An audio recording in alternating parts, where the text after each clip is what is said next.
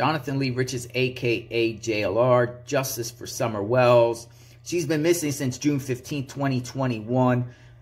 There's a lot of things that don't make sense to me, and I'm asking you guys to please comment and share, and let's have a conversation about what transpired that day, June 15th, 2021, the day Summer Wells went missing. And this is in reference to Jodiesue Brown. Should Jodiesue Brown be trusted with what she saw? Is she believable? Did she really see a car go up the driveway of Don and Candus Wells that day, followed by a scream, an animalistic scream that her and her son claimed to have heard that day?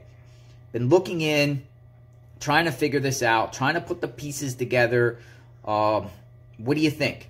What do you think? Do you think that it's true? WJHL came out with a story on Jodiesue Brown. I'm going to link that in the video. And she claims that, you know, she was already vigilant because of a property dispute outside her house between people or property lines. And she saw a car go up the driveway of Don and Candus Wells, followed by hearing a truck door slam. She said a truck door slam, according to WJHL. I find that kind of odd, because how do you hear a truck door slam? You hear a door slam, you know, outside your home or wherever. You hear something slam. How do you know if it's a truck, a car, anything? I mean, how do you know the difference? So how did she know that was a truck? So I thought that was kind of interesting. Then she claims that she heard an animalistic scream. Now, I want you to listen to this clip from WJHL, and this is from Sheriff Ronnie Lawson. He claims that Jodiesue Brown was interviewed numerous times by the sheriff's office, the TBI, and the FBI. Check this out.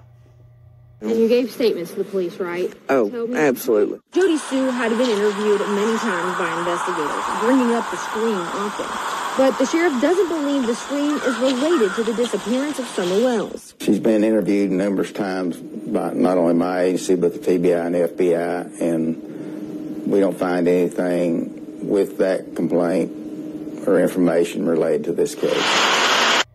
So you just heard Sheriff Ronnie Lawson say that Jodiesue Brown was interviewed by them, the Hawkins County Sheriff, the TBI, and the FBI numerous times. And the scream is not related to the disappearance of Summer Wells. Came out of his own mouth. Similar to what when Don and Candus Wells claimed there was a kidnapping, and Sheriff Ronnie Lawson says there's no evidence of a kidnapping. So, did they really hear a scream? And when I say they, also Jodiesue's son went on the record, WJHL, and said that he heard an animalistic scream that day. Check this out. We heard just this kind of shrill, almost animalistic scream. So, did they really hear a scream that day? Maybe, maybe not. Is it related? Maybe, maybe not. What's your thoughts? Should Jodiesue Brown be believed? Let me talk a little bit about Jodiesue Brown. So, she has an extensive criminal record of drugs with her husband, Andy Bernard. She was put on probation. She also had a gun in her possession in the past. She currently owes over $3,000 in court costs.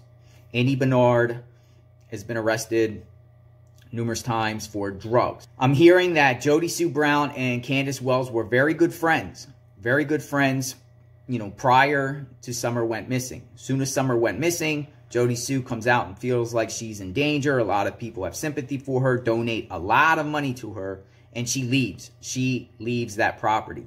Now, I made a prior video with Polly Bernard, who is the mother of Andy Bernard, the mother that actually owns that property across the street from Don and Candus Wells.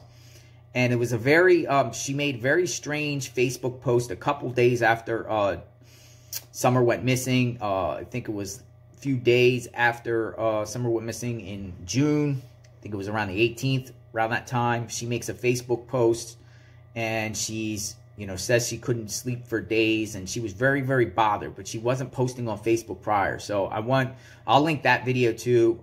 Check that out. It's very strange. I reached out to George Bernard. He blocked me on Facebook. What is going on here?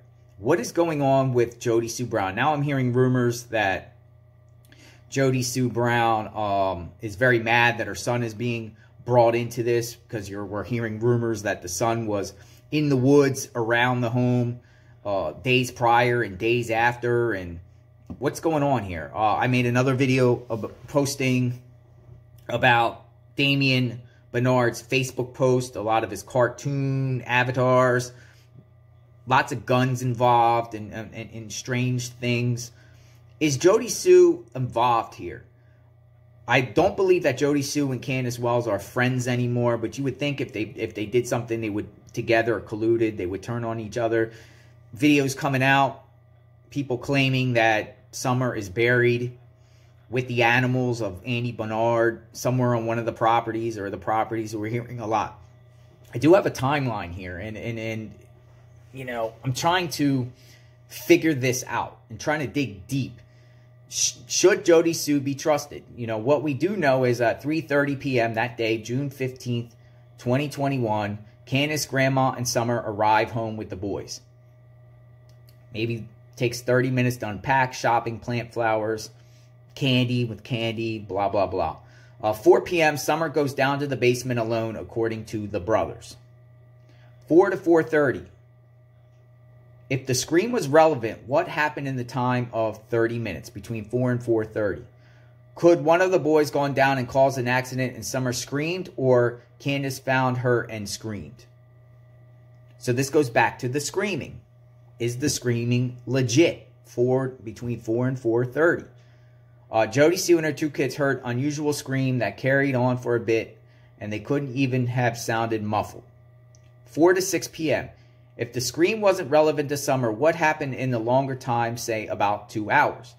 Could she have gone to the Beach Creek alone or been left there with the boys while Candus and Grandma weren't paying attention? It wouldn't have been a lot easier for someone passing on Beach Creek Road to see her and snatch her than Ben Hill. 6 o'clock-ish. Candus called Don saying Summer is missing. Stayed on the phone with Don, returned from work. Journey was about 25 minutes, according to Don. 6:30, the 911 call was made by Don and maybe Candus. 6:30, Don arrived home. Time confirmed by Jodiesue. 6:30, according to Jodiesue. Don drove straight to the Beach Creek near Shed, where the boys were already looking, confirmed by Don. Why didn't Don go straight to Beach Creek? Why did Don go straight to Beach Creek and instead up Ben Hill into his driveway? Things don't make sense that day. That's what I'm trying to say. A lot of things do not make sense on what transpired June 15th, 2021. Could have the screams just been false stuff that they put out to distract law enforcement? You heard it from Sheriff Lawson. He's not even entertaining the screaming. He's not Sheriff Lawson. You heard him. He's not even entertaining the screaming aspect on that day. Why is that? Just like he's not entertaining the kidnapping theory. Jodiesue, I just don't know. You know, is Jodiesue just a victim here? Is she just trying to, you know, get attention? I know she has a YouTube channel. She's been capitalizing off this case prior to, you know, this case going down. No one has ever heard really of Jodiesue outside of the Beach Creek area. You know, her social media following is growing. You know, she's going on podcasts. Should she be believed? She was apparently interviewed numerous times by the FBI, TBI, and Hawkins County Sheriffs. That came out of Sheriff Lawson's mouth.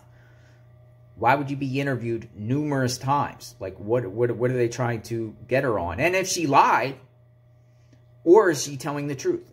If she lied, could she be charged with something? Could she be charged with something? You know, Jodiesue. A lot of unanswered questions here. I think there's a lot of shenanigans going on. Bottom line is Summer Wells is not found. Tomorrow will be 11 months. One more month will be 1 year since she's been missing. It's just so sad. You know, we all want Summer Wells to be found. So just bringing this, guys, to your attention. Let me know what you think. Let me know your thoughts. Share around. Check out the links. Just digging in more about statements that individuals gave that day. Sometimes when it's longer out, you can go back and look at things. And as we learned more as this case progressed, we can go back and see things and see if there's any inconsistencies. And, and maybe Jodiesue is just, in fact, a victim of all this, or didn't, just saw what she says and she's legit. I don't know. That's why I'm asking. What is your thoughts on all of this? So God bless. Let's hope for Summer Wells to be found soon. Justice for Summer Wells.